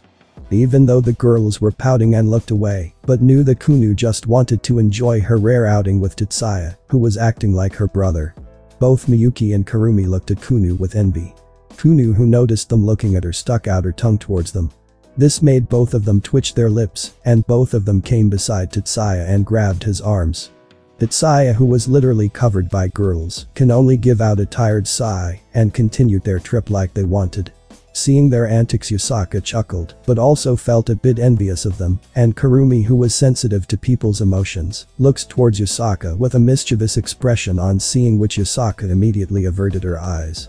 They kept on touring around the town, and just like yesterday kept on eating everything they thought would be delicious. Seeing the amount of food the three of them along with Kunu were eating, Yusaka could only sigh. She had decided that she had to ban Kunu from eating snacks for a while. Just like that, evening came and Yusaka turned towards the others and said, "We have seen all the local attractions here. Is there anything specific that you want to do?" Both Kurumi and Miyuki began thinking what to do. Seeing them like that, Tatsuya sighed and said, "You both really forgot that we came here to attend the festival." Tatsuya looked at the two with a deadpan look, and both of them just laughed awkwardly and averted their eyes. While they were walking towards the place where the festival would take place, they came across a rental yukata store, and the girls insisted on wearing a yukata for the festival. Miyuki, Kurumi and Kunu started searching yukatas in the store, leaving Tatsuya alone. Tatsuya sighed and sat alone in the corner of the store and leaned against the wall and closed his eyes. Tatsuya noticed that someone was coming towards him, but he didn't open his eyes and said, "Are you not going to change?" He opened his eyes and saw that Yusaka was standing in front of her. Yusaka, who was standing in front of Tatsuya, shook her head and sat beside him. They both were sitting quietly with their heads resting on the walls. Yusaka broke the silence and said, "Thank you," in a low voice, but Tatsuya still heard her and looked towards her. Yusaka, who felt him looking at her, looked back at him and smiled. Tatsuya was mesmerized by her smile, but soon composed himself and asked, "Why are you thanking me? It is us who should be thanking you for taking such good care of us." Tatsuya too smiled sincerely at her, and now it was her turn to be mesmerized, but she too composed herself. Yusaka shook her head and said, "I am thanking you for helping and spending time with Kunu. She seemed to be sincerely happy when she was with you all. I have never seen her smile this much. That poor child doesn't have a father or brother to play with, and I am mostly busy with my work, so I am really grateful for all this." Tatsuya, who looked at Yusaka with sympathy, said, "You don't need to be grateful to us. We as well your company a lot enjoyed, and we can understand her situation well, as both me and Miyuki have lost our parents, and you don't need to worry about Kunu. Just like us, she too have someone to depend on in the form of her mother, and she really like you a lot, so you should not blame yourself too much." Tatsuya said that and unconsciously patted her head. Yusaka, who received the head pat, was a bit surprised, but didn't reject it and was enjoying it. It has been a long time since somebody was showing her affection, and so she was savoring this feeling. After some time, Tatsuya noticed what he was doing and immediately pulled his hand and quickly apologized to her. Yusaka was a bit disappointed when he retraced his hand, but the embarrassed expression on Tatsuya's usually calm and collected face was a great sight to her, and she decided to tease him further. Thinking that she has teased the boy in front of her enough, she calmed herself down and said, "I have noticed it for a while and have been meaning to ask this, but aren't you and Miyuki siblings? So is you having relationship with her alright?" Tatsuya, who heard her again, got calm and said, even though we treat each other as siblings, we are still non-blood related cousins, so our relationship is okay. She has been living with me after her parents died, and because of this we are very close as we are the only ones left in each other's family, and that closeness caused us to have feelings for each other, but I most certainly don't mind being in relationship with such a cute girl like her. Yusaka smiled and they both started making some small talk until the others came back. When they came back, Tatsuya was once again stunned when he saw them in their yukatas. And the girls did their best to show their beauty to Tatsuya. Seeing them like that, Yusaka chuckled and took a picture of them. Miyuki wore a sky blue colored yukata which, even though was simple, but still complemented her beauty. Harumi wore a blood red colored one, and even though it revealed quite a bit of her chest, it still had her the aura of maturity which made her both beautiful and seductive. Kunu was wearing a pink colored yukata, and she was looking way too cute. Tatsuya came out of his trance and complimented each of the girls, and it made them very happy. They went to the festival after changing into their yukatas, and there too they all started eating. Seeing them like that, Yusaka could only sigh but was still enjoying it along with them as well. They also participated in many games, and the vendors were very troubled because of them as they almost won most of the prizes, and the vendors had to beg them to stop. Many bold guys tried to hit on the girls, but one glare from Tatsuya, and they returned back without causing any trouble. While the time for the fireworks was approaching closer, Kunu was looking a bit restless. Tatsuya, who noticed this, looked at her and asked, "What happened?" Kunu was a bit hesitant to tell him, but the sincere look of worry in his eyes made her unable to, and she said, I need to go to the washroom." The others who heard her had a sweat drop and were thinking why was she so hesitant to tell them. Yusaka sighed and took her to the washroom. After a while the fireworks show started, but there was still no sign of Yusaka or Kunu. Noticing this, both Tatsuya and Karumi got concerned and spread their senses to search for them. Once they found out, Tatsuya immediately sent a message to Karumi to protect Miyuki while he was gone. Karumi wanted to retort but decided against it as she could see that Miyuki was enjoying the show and didn't want it to worry her. Tatsuya went to a corner and teleported to Yusaka's location. There he saw an old storehouse. He could feel many presences inside. He activated his Byakugan to see what was going on inside, but immediately frowned and ran towards the storehouse. He kicked the door open and saw many yokai in there. All of them looked towards the broken door and saw someone standing there. A random yokai released his aura to scare the person, but the person didn't flinch. Seeing this, he got irritated and said, "Oi, who the hell are you? How dare you come here? Do you want to die?" The person, or more clearly Tatsuya, didn't said anything and started walking towards them. Some of the yokai who saw this started to get nervous, but most of them got enraged and started releasing their aura to scare him. Tatsuya saw that the yokai were trying to intimidate him, but it was all in vain. Tatsuya, who started to get impatient, thought that he should finish them soon. He released some of his aura and said while raising his hand, "Gale style. Laser circus." Numerous beams launched from Tatsuya's hand and started moving towards the yokai at incredible speed. The yokai were still shocked and, on seeing the humans still not intimidated by them and felt the huge aura coming out of him, were not able to move when the beam was launched towards them.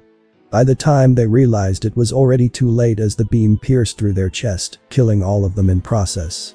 Confirming that all of them were dead, Tatsuya moved towards the room in which he felt Yusaka's presence. While Yusaka took Kunu to the washroom, she didn't notice that some people were following her. While Kunu was in the washroom, she went towards a tree and sat under it. She placed her hand on her head where Tatsuya had patted her and rubbed it unconsciously. A smile appeared on her face, and she started remembering all the things that she did with Tatsuya during the day. Suddenly she felt that something was about to hit her, and she immediately disappeared from that spot, and the spot where she was sitting now had several knives stuck in the tree. If she hadn't moved, she would have injured her shoulder. She narrowed her eyes and said in a cold voice, "Who dares to attack me? Come in front of me right now." She more like demanded it. Suddenly she was attacked from every direction, but Yusaka didn't flinch and made a barrier around her. Well, nothing less to be expected from the leader of the yokai faction. Suddenly a man with a huge stature appeared and stood in some distance from Yusaka while looking at her with a smirk on his face. Yusaka, who recognized the man, had an enraged expression on her face. She started to release her aura and asked in a cold and angry tone, "What are you doing here, and how dare you attack me? You do know that attacking me would lead you to serious consequences, right?" The man, who was most probably a yokai, started laughing maniacally. Yusaka, who was trying to figure out why he was doing it, but the man stopped laughing and answered her queries. The man looked at Yusaka with an excited expression and said, "There will be no consequences because as of today, I would be the leader of the faction after I kill you." Yusaka, who heard this again, narrowed her eyes and said, "You should stop daydreaming. You know better than anyone else that you cannot defeat me, and because of that attitude of yours, you were not made the leader." The man got enraged and gave Yusaka a hateful glare and said, "Those damn geezers think that you were a better choice than me, huh? I will deal with them once I am done with you." Yusaka didn't said anything and stared, attacking him with her senjutsu. The man also didn't stood still and stared his own attacks towards her. After a couple of minutes of fighting, the man was on the ground, and Yusaka looked at him coldly and said, "Surrender now and I can guarantee that you will not be killed." The man, when heard this, snorted and said, "Still acting mighty as always, huh? Let's see what you can do now." The man made a bright flash and blinded Yusaka's vision. Yusaka, who was expecting an attack, immediately made a barrier around her, but she didn't felt that any attack hit her barrier. She opened her eyes and saw that she was surrounded by many yokai who were ready to attack her anytime. She also noticed that the man had also disappeared from his place. Yusaka was about to attack the yokai, but stopped when she heard the man's voice. "I don't think that it is a good idea to attack us, at least look behind first." Yusaka turned around with an angry expression on her face, but her face immediately turned into one with worry. "Not so high and mighty now, eh?" The man standing behind her was the same man she was fighting a bit ago, and he had captured Kunu and was pointing a blade on Kunu's neck. Kunu's mouth was already gagged, and she was also tied up with restraining chains. Seeing her daughter like that, Yusaka stopped and said, "Leave my daughter out of this, she has nothing to do with your goal." Yusaka was very angry, but calmed herself down for the sake of her daughter. The man looked at Yusaka with amusement and said, "How is she not involved with my goal? Isn't she the princess of yokai?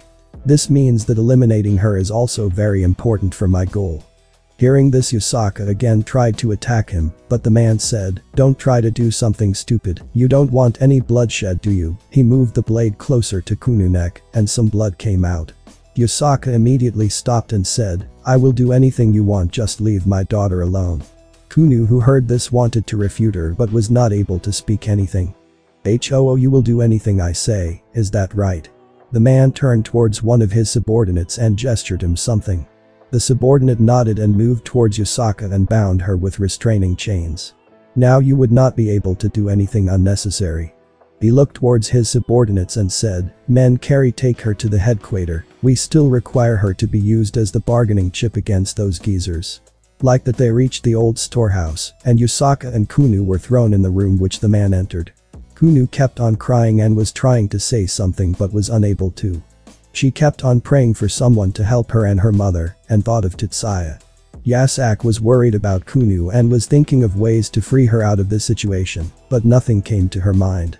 The man had sent some of his subordinates to inform the yokai faction about the situation and his demands, and was now waiting for them to respond.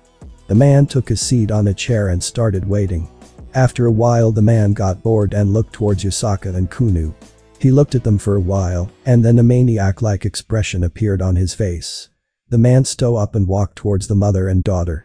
When he approached them, he raised both of their chins with his fingers and said, "You know what, you don't look bad. I guess we can have a little fun before the people of the faction arrives." Hearing him, Yusaka got panicked and said, "You can do anything you want to me, but please don't touch my daughter, she is just a kid," Yusaka said with tears flowing from her eyes.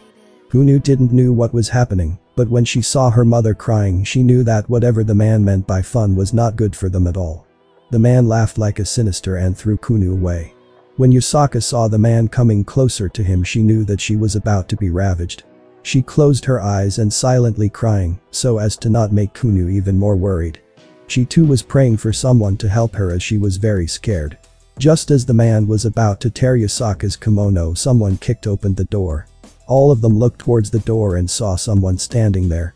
When the dust cleared, Yusaka and Kunu widened their eyes when they saw who was standing there. It was none other than the person they were hoping for. Tatsuya, after killing all the yokai in the room, Tatsuya went towards the room from where he felt Yusaka's and Kunu's presence.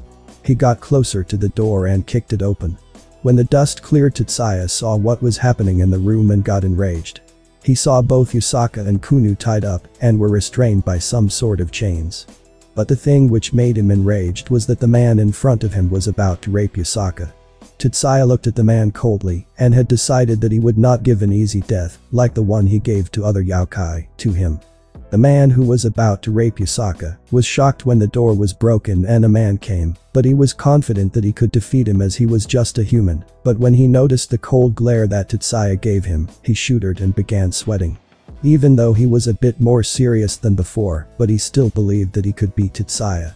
He looked at Tatsuya with anger and asked, "Who the hell are you, bastard? How dare you ruin my fun time with this bitch?" And just like that, he kept on spouting nonsense and bad-mouthing Yusaka. Tatsuya, who was getting more and more angry, kept walking towards him. Seeing that Tatsuya was not going to answer him, the man started to release his aura. Feeling the pitiful amount of aura that the man was releasing to intimidate him, Tatsuya stopped on his tracks, looked down, and started to think of a way to give him the worst death possible, but to the others, it seemed that Tatsuya was scared. Seeing him stop, Kunu and Yusaka started shedding tears as they were feeling bad for involving Tatsuya in this mess. The man who saw that Tatsuya stopped thought that he got scared. The man had a smirk on his face, but it immediately turned into a frown by the next action that Tatsuya did. Tatsuya, who now had thought of a plan, couldn't help but give a sinister smirk. Seeing his smirk, the man got enraged and said, "You dare to laugh at me, the great me?" The man shouted and launched an attack towards Tatsuya. Seeing the man attack Tatsuya, Kunu and Yusaka closed their eyes as they didn't want to see him die. Suddenly a loud shriek was heard by them, but the voice didn't belong to Tatsuya. They both looked towards them and saw that Tatsuya was holding the man's fist and was crushing it while looking down, and the man was on his knees and was trying to endure the pain. Tatsuya then looked up and directly looked in the man's eyes with his Rinnegan activated. The man and the other two were surprised at this development. The man who was being stared at by those eyes thought that those eyes could see through his soul. Tatsuya, who was crushing his hand, released him and opened his palm, aiming at him, and said, "Shinra Tensei," and the man was thrown towards the wall with a great force. Tatsuya walked towards Kunu and brought her close to Yusaka. He looked at both of them with a reassuring smile and said, "Wait for a bit, I will free you after killing this shit soon." He stood up and walked towards the man, while both Kunu and Yusaka kept on looking at his back. The man who was smashed in the wall stood up and was now completely serious. He looked towards Tatsuya with a hateful expression and said, "I will kill you," and used his senjutsu to attack him. Tatsuya once again pointed his palm in the attack's direction and absorbed them. The man was stupefied by this act and was now thinking of a way to get out of this situation, but his thought was cut off by Tatsuya, who said, "You cannot get out of this situation." Tatsuya, who heard his thoughts with his telepathy, thought of scaring him a bit. The man, when heard Tatsuya's word, had become pale. He understood that Tatsuya could hear his thoughts as well. Tatsuya smiled at him, but this smile gave him deep chills. As if the man had some doubts about Tatsuya's mind reading were cleared when Tatsuya said, "Yeah, I can hear." The man knew that he was in deep shit now. Tatsuya again gave him a glare, but this time he also released his killing intent as well. The man who was experiencing all this was now literally pissing his pants. Tatsuya absorbed all the chakra present in his body with his Rinnegan and started smashing him to the ground or wall by his telekinesis, but stopped after a while. The man's face was now unrecognizable. The man was lying on the floor with all his bones broken and his body covered in blood. Tatsuya walked to the man and grabbed his head by his hair and looked directly in his eyes, but this time activating his EMS and used Tsukuyomi on him. Even though it was Tsukuyomi, but it was Tatsuya's Tsukuyomi, and there is only one thing that could be said about his Tsukuyomi: it was a man's greatest nightmare. Tatsuya can use the normal Tsukuyomi as well, but he has also created his own special torture Tsukuyomi as well. Inside the man's mind he could see and feel the pain of his getting chopped off and his body pierced with swords for 3 days, but outside only 10 seconds have passed. The man got back his consciousness, was breathing very heavily, and looked towards Tatsuya with fear in his eyes. Tatsuya looked at the man for a while and thought that it was enough for him. He stood up and started walking away, much to the relief of the injured man, but before he could celebrate, Tatsuya again looked back at him and said, "Amaterasu." The man was engulfed in black flames and was crying and shouting in pain. Tatsuya went towards Yusaka and Kunu and freed them and was immediately hugged by the both of them. Both Yusaka and Kunu started crying in his embrace, but he didn't said anything and let them cry to their heart's content. After a while they had stopped crying, and Tatsuya looked down and saw both of them sleeping in his embrace. He gave a tired sigh and gave a telepathic message to Kurumi telling her about the situation, and also told them to come back to the hotel soon, as he was going to take them back there, as he didn't know where they lived. Tatsuya used his time Alteration psyche skill and fixed their clothes and appearance and teleported back to his room. The next morning when Yusaka woke up, she felt that someone was clutching her hand tightly. She turned her head and saw the one who was clutching her was none other than her daughter Kunu. When she saw Kunu, everything that happened yesterday came back to her and she hugged Kunu tightly. A few minutes later she thought that it wasn't her room and started looking around. She looked at her other side and saw Miyuki was sleeping beside her. Her gaze again shifted and landed on Tatsuya, who was sleeping on a chair. She remembered how he protected her and Kunu and couldn't help but blush thinking about his fight. She looked at him affectionately but was brought out of her thoughts by a voice. "So you fell for him as well, huh?" When Yusaka turned her head she saw Kurumi looking at her with a mischievous expression and a smug on her face. Yusaka's blush deepened, but she didn't deny her statement. Soon the others started waking up. When Tatsuya woke up he was immediately tackled by Kunu in a hug and she started crying again. Seeing her cry, Tatsuya only consoled her, and after a while she stopped crying, but still didn't leave Tatsuya. Tatsuya didn't have any problems with that and looked towards Yusaka. Yusaka, who had calmed herself down, looked at Tatsuya with seriousness and asked, "Who are you? No, what are you, and what is your purpose of coming to Kyoto?" She looked at Tatsuya with a cold gaze so as to intimidate him, but Tatsuya remained calm and said, "I am a human, and we came here on a trip, though I had a meeting on the first day." Yusaka, who didn't found any lie in his words, sighed and said, "I know this is late, but thank you for saving me and my daughter yesterday. If you didn't come, who knows what could have happened." She said the last part with a bit of fear in her voice. Tatsuya, who heard her, shook his head and said, "Okay, I will go out, you guys should change, and we will go and have some breakfast after that." Tatsuya stood up, freed himself out of Kunu's grasp much to her disappointment, and left the room. Everyone looked at him go out and close the door. Once the door was closed, Miyuki got up and took out some clothes from her ring and gave them to Yusaka and Kunu. Yusaka got Kurumi's clothes and Kunu got Miyuki's clothes, though it were a bit big for her. Yusaka looked at the clothes which she and Kunu got and changed its eyes with her magic. While they were changing, Kunu suddenly said, "Mom, when I will grow up I will marry Tatsuya," and smiled. Listening to her, Miyuki suddenly stopped changing and looked towards Kunu and said in a calm yet in an angry tone, "Sorry Kunu, you can't, because I will be marrying Ani-sama in future." When Kunu heard this she looked towards Miyuki fiercely and said, "No, he will be my mate." Soon they both started lashing out at each other. Kurumi looked at the scene with amusement, but Yusaka was very troubled on seeing them. She too wanted to show her feelings, but was feeling complicated as she was already married and was thinking whether Tatsuya would accept her or not. Kurumi, who felt the change in her emotions, put her hand in Yusaka's shoulders and gave a reassuring smile and said, "Don't worry, just stay true to yourself, even I am his mistress." Hearing Kurumi reassuring her she felt a bit happy, but was also annoyed as she too was in a relationship with Tatsuya. Yusaka sighed and left the room, in which Kurumi has also started arguing with them, as Kunu heard that Kurumi also wanted to be with Tatsuya. Once she closed the door she found Tatsuya leaning against the wall. On noticing her, Tatsuya stood straight and walked towards her. When he reached there she looked towards Yusaka and asked, "So where are the others?" Even though Tatsuya already knew what was happening inside with the help of his telepathy, he still asked her. Yusaka looked at him and said, "They are inside the room fighting about who will be your wife in future. Aren't you very popular with girls?" Yusaka, who was depressed, thought of lightening her mood by teasing Tatsuya. Tatsuya only sighed and said, "You don't need to hide, you fear, you know." Yusaka's, who heard him, frowned but regained his normal expression soon and asked, "What are you talking about?" Tatsuya still looked at her and said, "You can drop the Act 1. No, you are scared by yesterday's events. I won't blame you though that you want to show that you are strong in front of Kunu, but remember you two have feelings, so show them, even Kunu wouldn't want to see you sad. He moved closer to her, patted her head and gave her a gentle smile. Yusaka, who heard what Tatsuya said, couldn't help and hugged him and started crying in his embrace. Tatsuya just sighed and continued to caress her head. He thought that Yusaka was very strong woman to keep all those feelings buried inside her and still act normal. Once Yusaka calmed down, Tatsuya looked at her and tried very hard to hold his laughter. Yusaka's face was completely puffed and all the crying and snot made her look very funny. Yusaka, who saw Tatsuya trying to hold back his laugh after looking at her face, got embarrassed and started hitting him lightly and buried her head in his chest. Tatsuya apologized and wiped her face with his handkerchief. Just as he was about to leave her embrace, Yusaka hugged him tightly and said, "Can we stay like this for a bit?" Tatsuya sighed and he nodded and patted her head.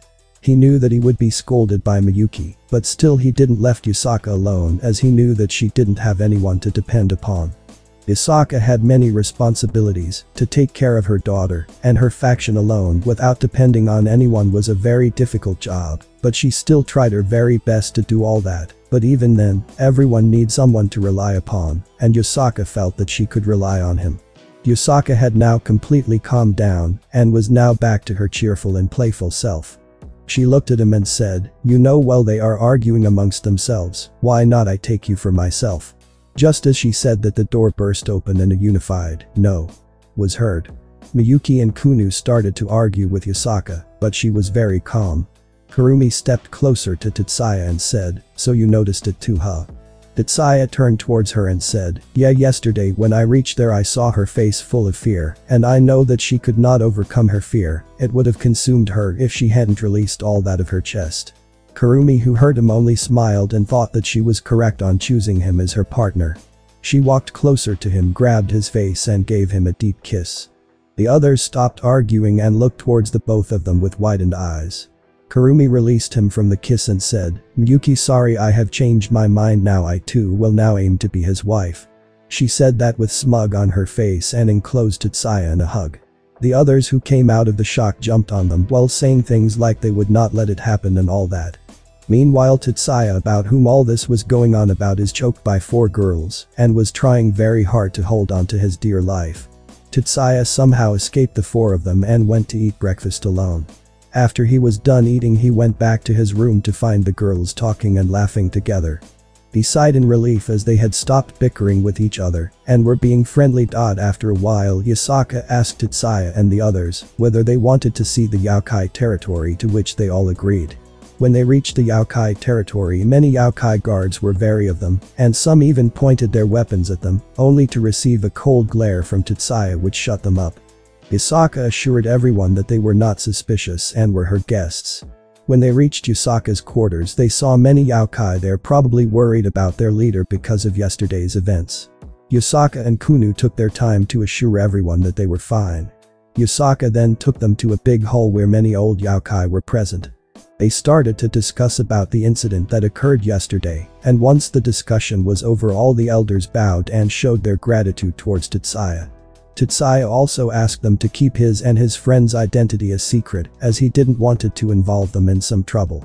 They all accepted his request and promised to not tell anyone about them. After the meeting was over, Yusaka took her leave and went to do some faction-related work, and Kunu took the other 3 and gave them a tour around the faction headquarters. They were surprised to see so many types Yokai, and even Tatsuya's stoic face turned into that of pleasure while he rubbed the tails or ears of some Yokai who agreed to his request. Seeing him like that, and she too turned into her Yokai form so that Tatsuya would pet her too. Seeing her act spoiled, Tatsuya chuckled but still did as she wanted, and when he started rubbing, both of them had a blissful expression on their face. Seeing them both, Miyuki and Kurumi felt envious as both of them couldn't grow tails and ears like that of Yokai, as Miyuki was just a human and Kurumi could only chain between a human or a tailed beast, but not a Yokai. This made her irritated as she too was a 9-tailed fox, but their conditions were very different. From that day onwards, Tatsuya and the others know that even he could not maintain his calm in front of animal-eared cute girls. After the tour, Tatsuya and the others went with Kunu to their living quarters. They decided to take a bath, and Tatsuya was excited about it as it was an onsen, and he really liked to take a dip in onsen. He entered the bath, cleaned his body and then went in the onsen and started to relax, but soon he heard the door of the bath opened. He turned around and saw Yusaka and the others there. Seeing them, Tatsuya got flustered and started to take his leave, only to be stopped by Kurumi and Yusaka, who grabbed his hands and put them in between their breasts and pulled him in the bath, along with the. Tatsuya looked at both of them, and they looked back at him with a smile on their face. Yusaka hugged his arm tighter and said, "You have just entered the bath, you should stay here a bit longer, we don't mind you being here." Tatsuya looked at everyone present there and sighed in defeat. No one there was bothered by his presence, so he too decided to not think too much about it. He closed his eyes, took a comfortable position, and then started to relax. Seeing that he was not in the least bothered by their presence, Yusaka got a bit annoyed. The others didn't had any problems with it, as Miyuki and Kurumi are used to taking baths with him, and Kunu, just like a child that she was, didn't know anything.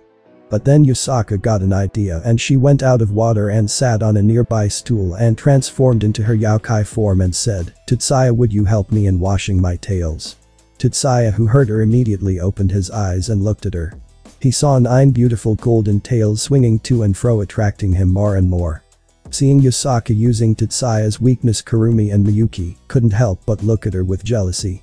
Yusaka had heard from her subordinates about how Tatsuya was interested in yokai's fluffy ears and tails. For the first time in her life, she was very glad that she took good care of her fur. Tatsuya, who approached Yusaka, caressed her tails and thought that they were very soft. He started rubbing his cheek slowly with her tails, enjoying the pleasant sensation that they caused. Yusaka, whose tails were caressed by Tatsuya, was blushing and was also feeling very hot because her tails were also very sensitive spot for her, and every time Tatsuya caressed her tail, she would experience a jolt pass through her body, and finally, unable to bear the sensation, she turned around and gave a deep kiss to him and then buried his face in his breasts. Every time Tatsuya tried to speak something, she felt vibrations flow through her breast, which made her more excited. Seeing what they were doing, Miyuki immediately covered Kunu's eyes. Kurumi was enjoying the show in front of her, but decided to step in, or it would take a wrong turn.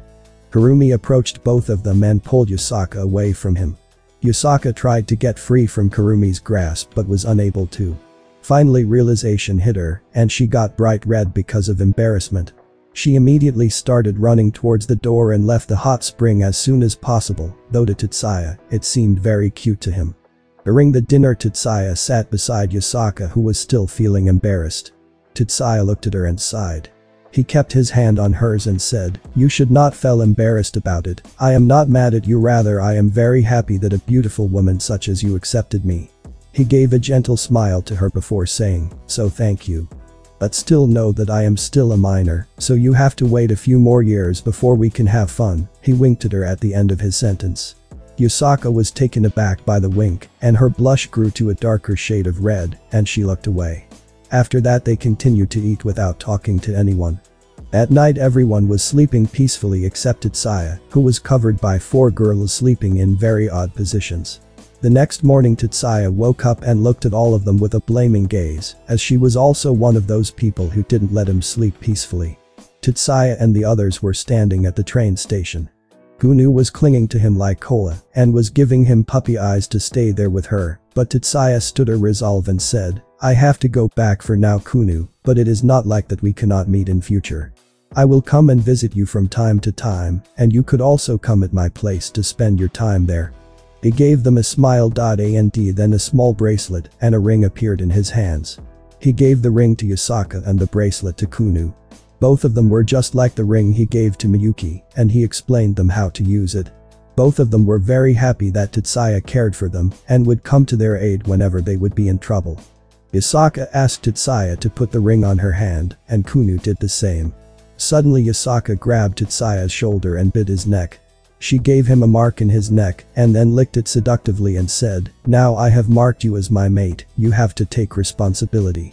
Yusaka looked at the other 3 with a triumphant look which said, "I am ahead of you now." They were about to lash out at each other, but then the train arrived. Tatsuya sighed in relief and thought, thank God they didn't start fighting here. Who knows what all could they have caused. The girls bid farewell to them and entered the train, leaving Tatsuya and the Mothan daughter behind. Kunu was very sad on seeing him leave. She also wanted to mark him as his mate, but she was still too young and was not allowed to mark others as mates. Tatsuya saw this, came closer to her and did the legendary Tatsuya forehead poke and said, "Maybe next time," and entered the train. Kunu was holding her forehead with a smile on her face, and seeing her daughter's happy expression, Yusaka couldn't help but smile as well. After returning back from Kyoto, Tatsuya and the other had once again started their training, and Tatsuya had also started to pace up and open his restaurant. He still had some funds left, but he didn't want to take any risks. Tatsuya had also started to increase Miyuki's training once again, as he didn't want to see her to be in the same situation which Yusaka and Kunu just encountered. It was true that he would save her as well, but what he would do if she could not contact him or he could not reach her during an emergency. Miyuki was struggling to keep up with his training, but after learning about his reason to train her this much from Kurumi, she didn't give up and tried her best to keep up with him. Tatsuya had also promised her that he would make her a special weapon if she could land a hit on him during the spars. Tatsuya also went on dates with both Miyuki and Kurumi from time to time as a reward for them to keep up with his training, so they didn't complain a bit as they thought that the reward was worth the hard work they did. Miyuki was also able to land a hit on Tatsuya after a month of training, and just like Tatsuya promised, he gave her a bluish-green sword, which looked to be made of ice, basically Yu-Gi-Oh's sword from Sao, but slightly greenish color. The sword was able to manipulate ice and wind without any problem, and it could also change its size. The sword's powers also grew along with her. Seeing Miyuki's progress, Tatsuya was very satisfied. She had already reached the high class level, and with her new sword, she could also take on some of the low ultimate class beings. Tatsuya also taught Miyuki how to fly with the help of Kai. Though she had troubles in learning Kai manipulation, but was finally able to get it, though her Kai attacks are not very powerful, so she only uses it for flight. After months of hard work, he was finally able to open his restaurant. He had decided that he would be the cook and he would ask Kurumi to be her waitress. During the first week of restaurant there were not many customers, so it was easily manageable for them, but after tasting his food more and more people started coming there and the workload on them increased. Kurumi didn't had any problem as she just needed to serve the food and take the orders and had the stamina as a tailed beast to do so, but for Tatsuya, it was a different story. He was rushed with orders to the point he used shadow clones for helping him cook and buying the ingredients which were depleted at a very fast rate. Seeing his progress, many nearby restaurants tried to cause ruckus in his restaurant, but Tatsuya, who heard their ulterior motives, used his powers, changed their memories a bit such that they would just sit and enjoy the food and would leave them a lot of tip. Tatsuya and the other two also noticed that many supernatural beings would come to dine at his place as well. But most of them were either low class or mid class, so they were no threat to them. Tatsuya even invited Kunu and Yusaka to his restaurant, and they both were surprised to see the rush in the restaurant, but once they tasted his food, they realized the reason for the rush. Tatsuya had also started writing novels and drawing manga, which were famous in his previous world. He had started publishing Harry Potter for the novel and One Piece for the manga. When he went to the publishing company, the people there just felt that the child was just playing around, but after reading his work, those same people were on their knees in front of him requesting him to publish his work there. Tatsuya, who got aware of the situation, started leeching out as much as he could. The higher-ups of the company were happy that he decided to publish his work there, but still the contract that they made with him was too much for a new writer, and they felt that they have been cheated. But once his work was published, the hype that it created made those people forget about that, and were now happy that they accepted his offer. He kept his identity a secret as he didn't want any more trouble than he was already experiencing, and used the pen name Satama. He used this name because he thought that people at the publishing office calling him Satama-sensei like Chinos would be funny. Right now Tatsuya came out of his house and is now going to his restaurant beside his house. Tatsuya had already employed some of his clones there before he went to his house for some rest, and now he was going back to work. Tatsuya looked towards his restaurant and saw that it was crowded just like always. Suddenly Tatsuya noticed two people outside his restaurant. One was wearing a magical girl outfit and the other was wearing a maid outfit. To a normal person they would look like some cosplayers, but on seeing them Tatsuya frowned a bit. The people were none other than Surfall Leviathan, a devil king, and Graphia Lucifage, the strongest queen. At first Tatsuya thought that they came to investigate about him and the others, but sighed when read their minds with telepathy. They were not here for investigation. It looked like Surfall and Graphia met at a comiket that they came to visit.